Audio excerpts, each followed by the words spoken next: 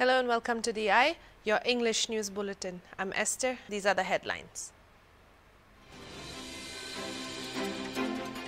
43 ministers have taken oath to join Prime Minister Narendra Modi's new Council of Ministers. Ahead of the reshuffle, a total of 12 ministers tendered their resignations, including Union Health Minister Dr. Harsh Vardhan, IT Minister Ravi Shankar Prasad and Education Minister Ramesh Pokhriyal.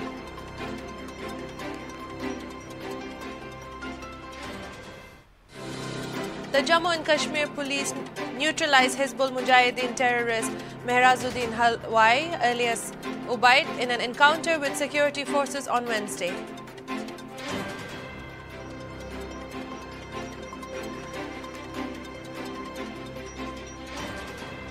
Arunachal Pradesh's Minister for Youth Affairs and Sports, Mama Natung, participated in a solidarity run recently with sports persons and government department officials to encourage the athletes and the spirit of Olympics.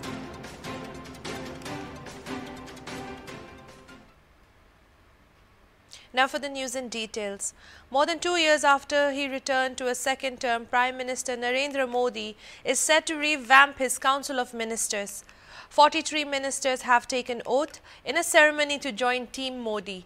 The expansion sees the entry of several new faces, with the BJP giving its coalition partners more room in the Council of Ministers. Among the big names, Jyotiraditya Scindia, Pashupati Kumar Paras, Bhupender Yadav, Anupriya Patel, Shobha Karandlaje, Meenakshi Lekhe, Ajay Bhatt and Anurag Thakur have taken oath in Modi government's 2.0 cabinet.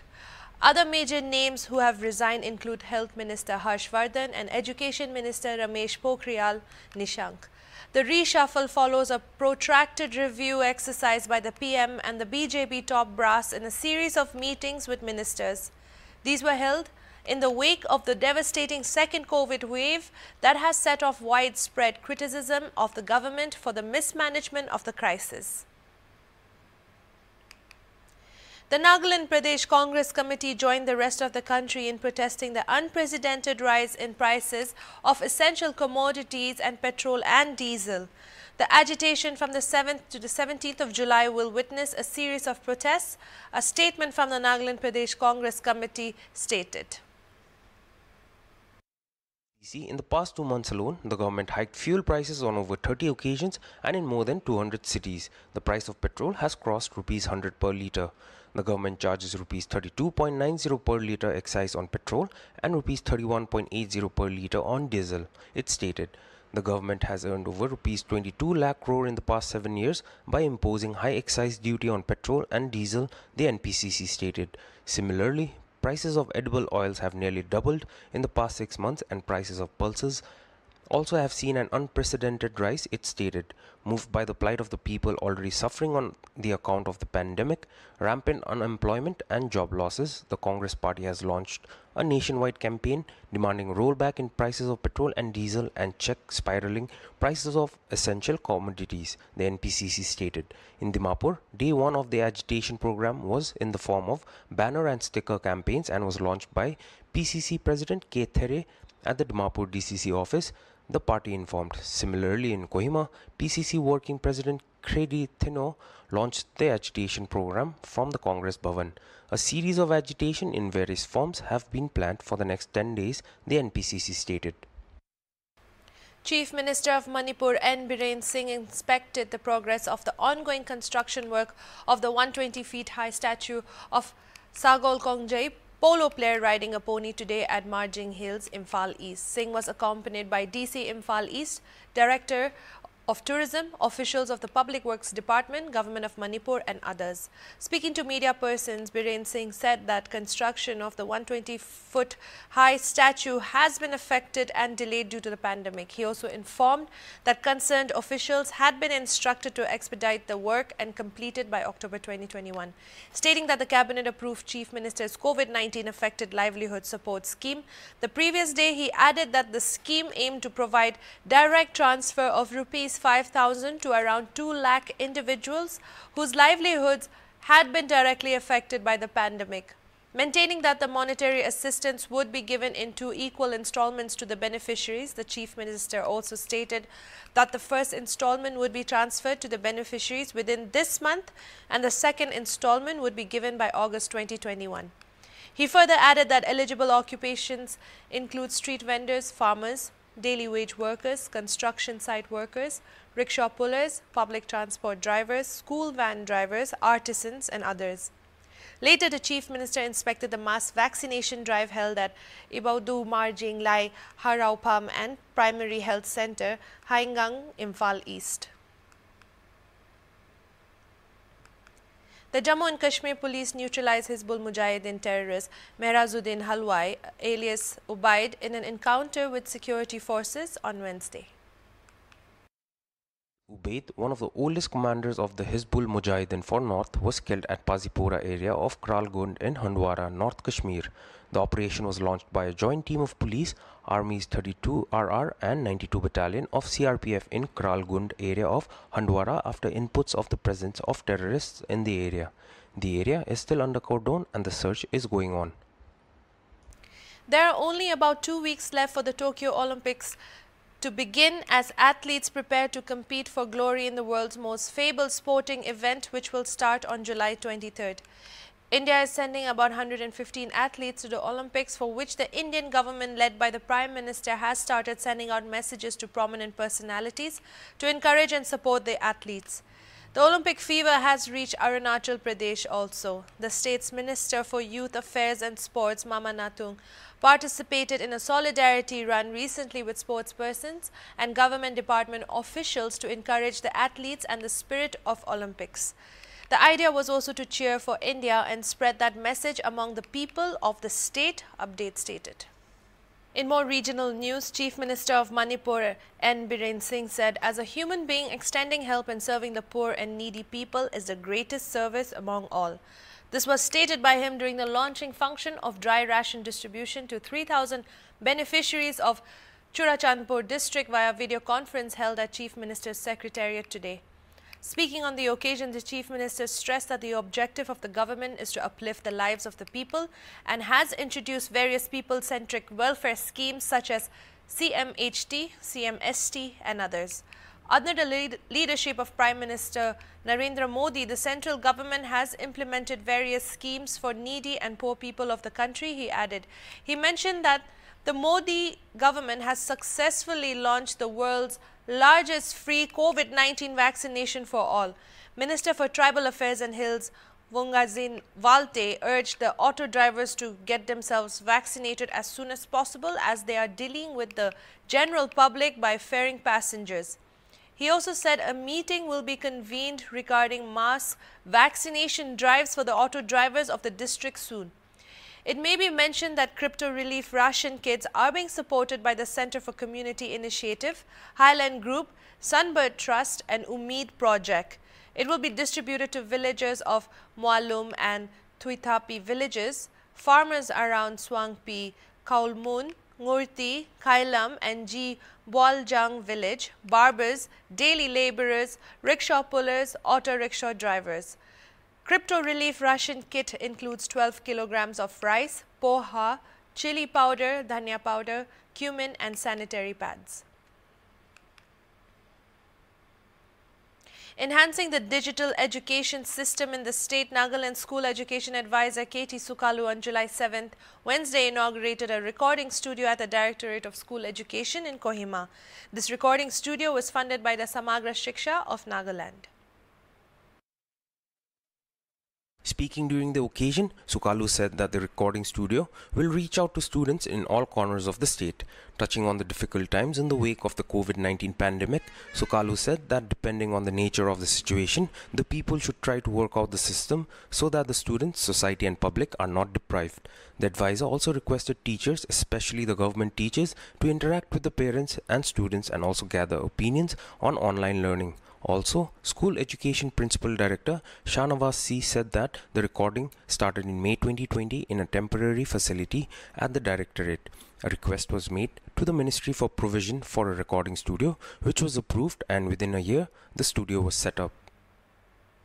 Personnel of the Dimapur Traffic Police on July 7 Wednesday detained a known local person at 7th Mile in Dimapur allegedly for driving on the wrong lane besides assaulting the personnel and attempting to flee. The man, unidentified at the time of this news report being filed, was seen tied up.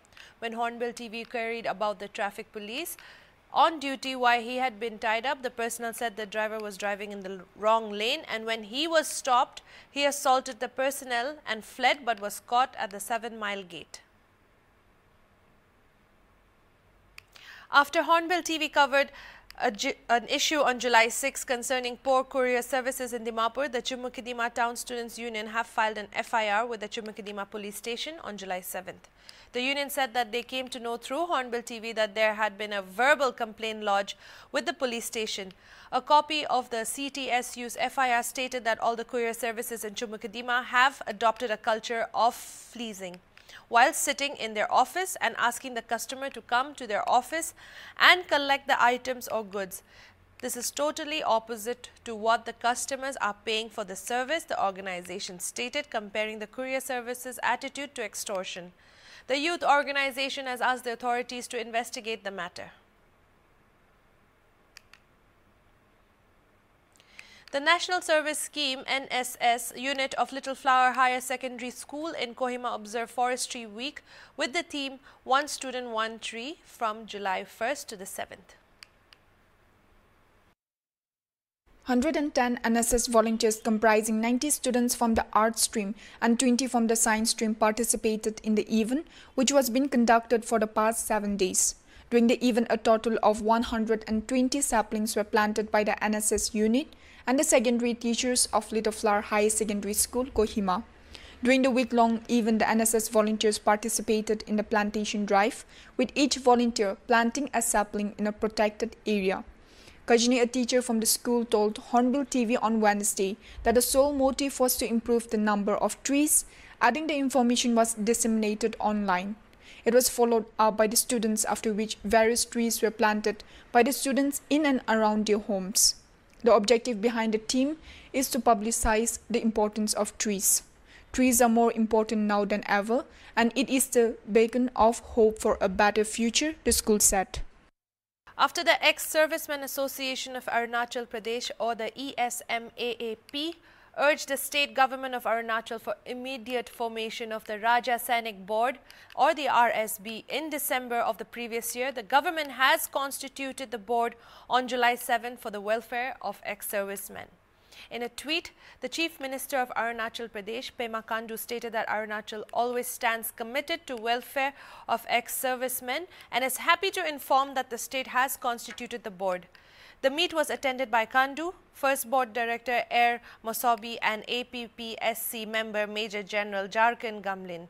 Earlier, the association said that due to non-formation of the institution, various welfare schemes, both from the centre as well as the state, available for veterans, widows and next to kin, are not being implemented properly. The Delhi police busted 2 fake call centers in Kirti Nagar and Mangolpuri area and arrested 94 people for duping US citizens on the pretext of renewing their social security scheme. They conducted a raid at a call center in Kirti Nagar area, acting on a tip-off that it was involved in large-scale cyber cheating of US citizens on the pretext of revocation of social security number under the garb of travel agency, namely the Global Airfares. During the raid at Kirti Nagar, 20 to 25 persons impersonating as the Social Security Administration Department from the US were engaged in communicating with the victims, the police said. The accused were using illegal techniques, VoIP calling, bypassing the legal international long-distance gateways to cheat innocent people based abroad on the pretext of saving people from suspending social security number. After seeing this raiding team, they disconnected the calls and tried to run away but could not succeed, it further said. A total of 28 persons, 25 men and 3 women were involved in this gang and were using high-end technical software, Visidel and Xlite for making calls impersonating USA numbers. The police identified Amit Tyagi as the owner of the call center, who admitted that he was also running a similar operation in the Mangolpuri area. As many as 68 people were arrested from the call center in Mangolpuri, the police said. A case has been registered in the matter and an investigation is underway. A 10-year-old male tiger was found dead at the Ranthambore Tiger Reserve in Sawai Madhopur district of Rajasthan on Tuesday morning. 65, also known as Suraj, was found at around 9 am by the patrolling team in Khandar area of the RTR. The tiger was born to T19 on May 26, 2011 and had a litter with tigress T69. Chief Wildlife Warden T.C. Verma said the tiger was found in a waterhole and a probable cause of its death was cardiac arrest, but they could only confirm once the viscera report was received. The post-mortem has been done. In April, a 5-month-old tiger cub was found dead in Gandrade area of RTR. The mutilated body had a canine mark around the neck, so forest officials suspected it was killed by another tiger. Earlier in March, 4 tigers, including 2 sub-adults, were reported missing from RTR. The administration started an intensive search for them. RTI has around 80 tigers in an area of 1,334 square kilometers, making it the third most congested habitat for the big cats in India after Corbett National Park in Uttarakhand and Kaziranga National Park in Assam. The status of tigers in India 2018 report said Rajasthan has witnessed an increase of tiger population by 115% in the last 12 years. That's all for tonight's English News Bulletin. I'm Esther. Keep watching Hornbill TV.